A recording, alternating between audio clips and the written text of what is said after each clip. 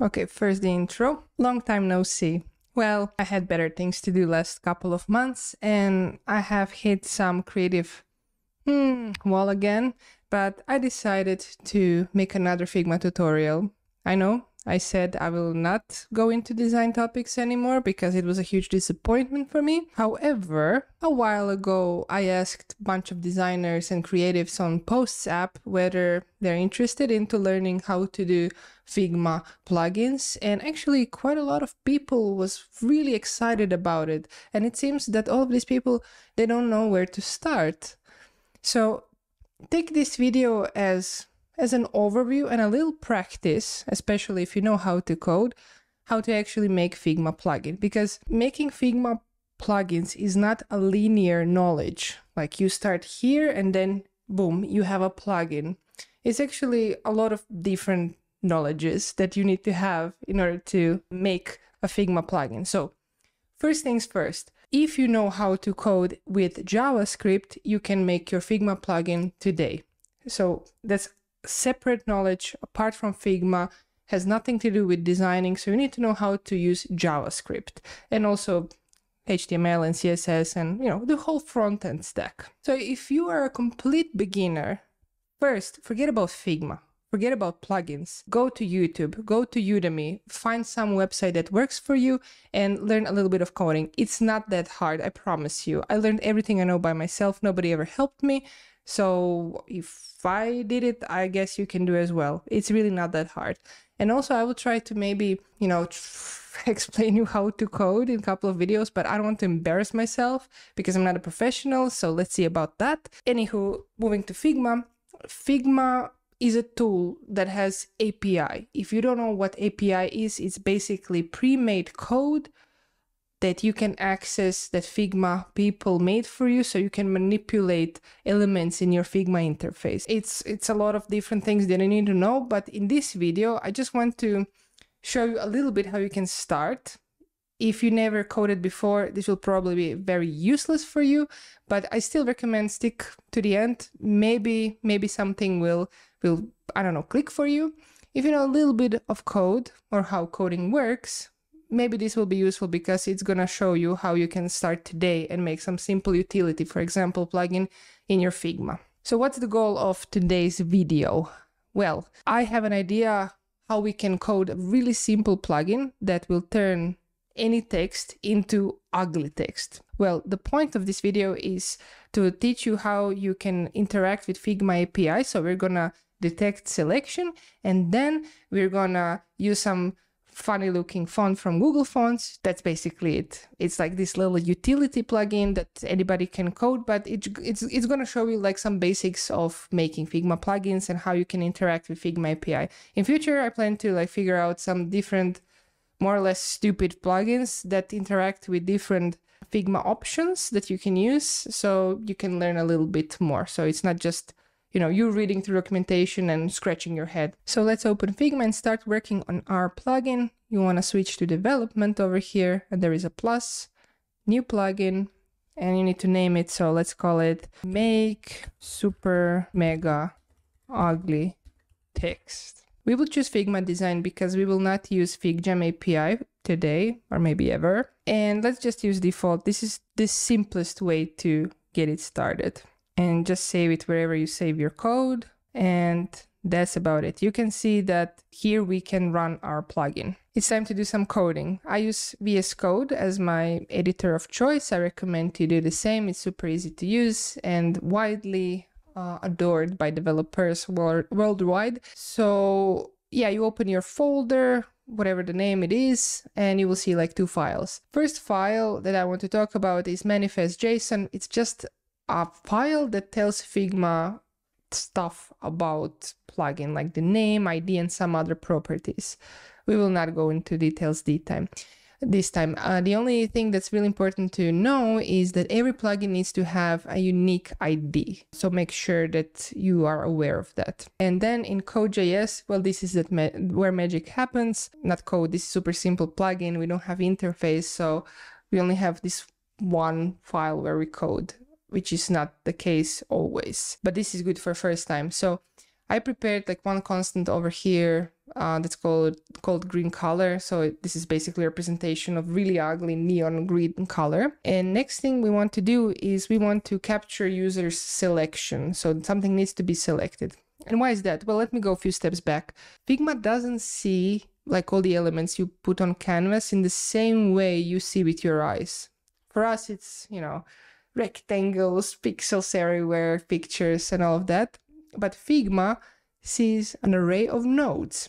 So from now on, when you think of any entity, like a single entity, single element in your canvas, it's called a node. So I'm going to talk about nodes. And first we need to capture a user selection. So let's write that. Let nodes, it's a bit tough to write with microphone in front of my face, but okay.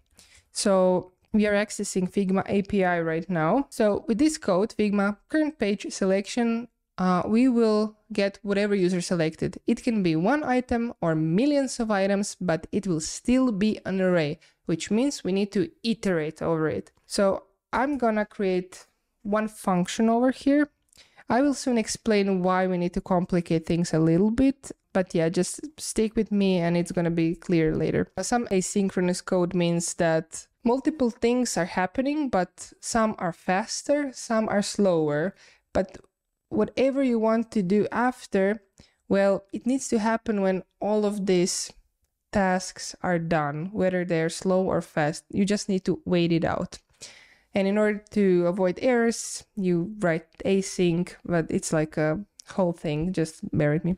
Process nodes, so I mean, you can call this function however you want. Nodes will be a parameter, and then we need to iterate. So we will use for off, because this is a really good loop for asynchronous code.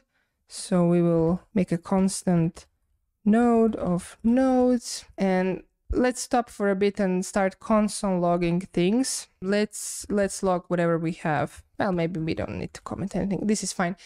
So what this code will do is it will iterate through our selection, and we will see how this actually looks in Figma. And then what we want to do is actually call this function plugin, run it. We don't have a way to close the plugin, so it has a like manual cancel button over here, but Figma expects you to close your plugin where it's supposed to be done. So don't forget about that. That's one important nugget of knowledge for you to like retain. But yeah, I am console logging whatever we are selecting. So yeah, 2 text elements and 1 rectangle, and that's correct. Like we have these things over here.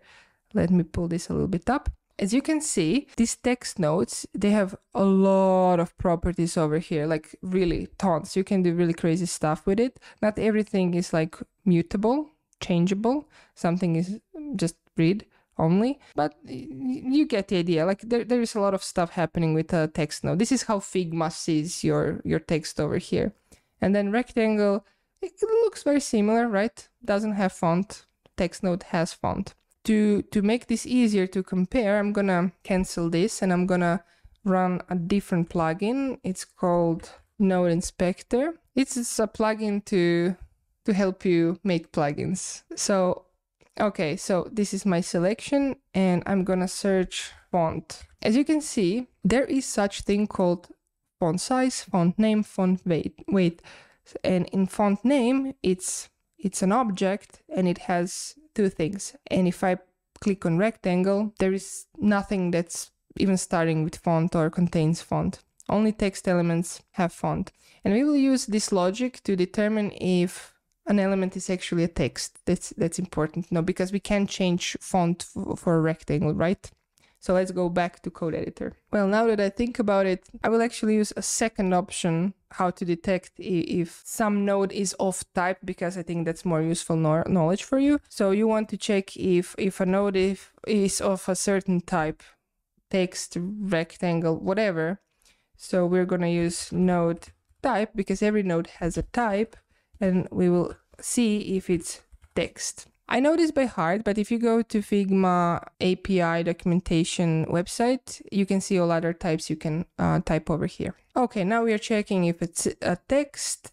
And to make sure that this works, let's actually console log node.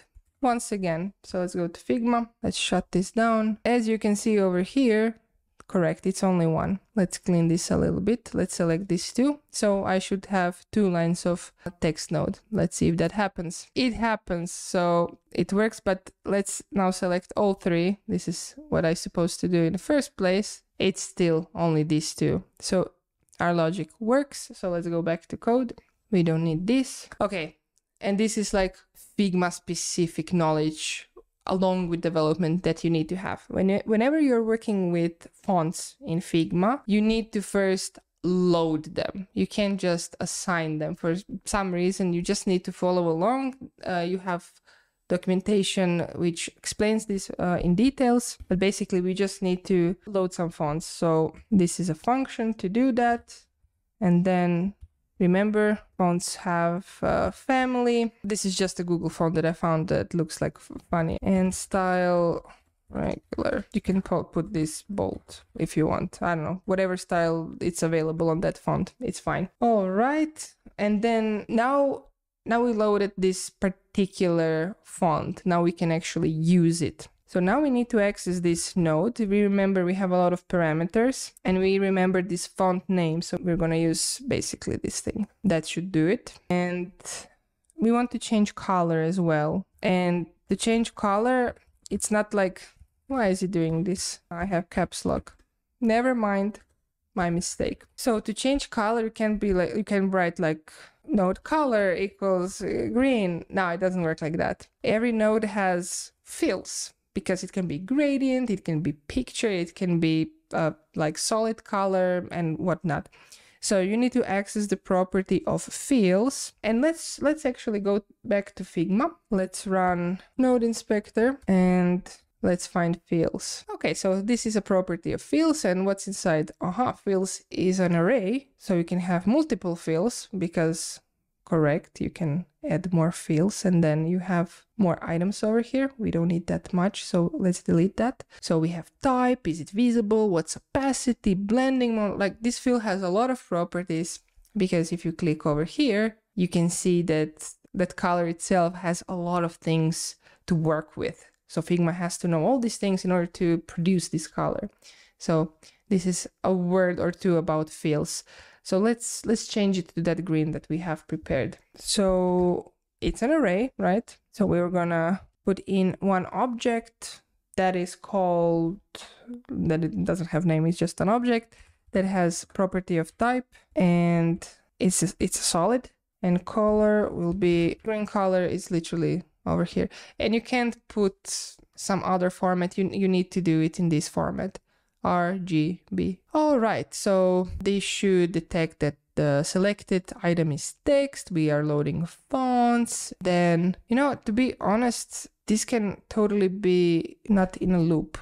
But okay, I'm digging a hole over here for myself. Let's just leave it here. This is not efficient code. Like you don't need to load fonts like every time, because if you select millions of nodes, this might actually be a little bit slow. So you need to only load fonts one. So you might want to do this. And then we are changing this font name to this one because it's loaded. And then we change fill to a solid and some RGB value, which will produce green color. The next thing we want to do is, well, basically test if this actually works. Let's select both of these and run our code. And it works.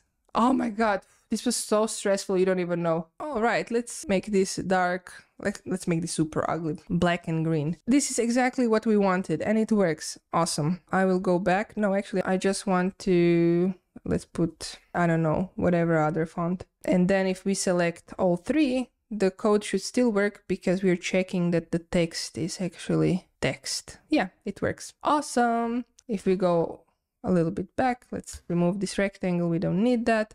We need one last thing here, and then we're done to close the plugin. Figma will not even approve that. We will write then, and we're just gonna run some code after this chunk of code is done. Figma, so we are accessing Figma API again. Figma, close, login, and that's it. So that should work. If we go back to Figma, if we select these two and run our plugin, there you go. We don't have this toast over here, this widget that allows us to cancel the plugin. This is something that would get approved because it works, and that's pretty much it. Now you might wonder, okay, but how do I share this with everybody? I want to publish my plugin.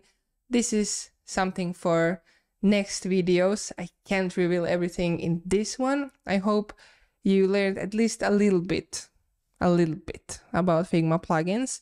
Let me know, seriously, let me know which topics, and be specific. What bugs you? What's unclear?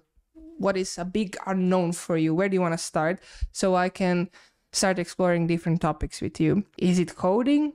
Well, I'm not a professional coder. I mean, I barely do something myself. Of course, I understand a lot, but I'm not a professional developer. I will embarrass my ass if I start explaining. But if you really, really want, if I get a lot of people that will say, please explain like some basics of coding, I will try. I can promise you that I can try. And yeah, if you have some ideas, like what would you want to do in Figma and you're not sure how to do it, let me know. And then maybe I can figure out a tutorial to explore how to use third-party APIs to, I don't know, make a weather app inside Figma for some reason. That's it for today. If you want more design content, check my podcast Design Party. Until next time, Czoski!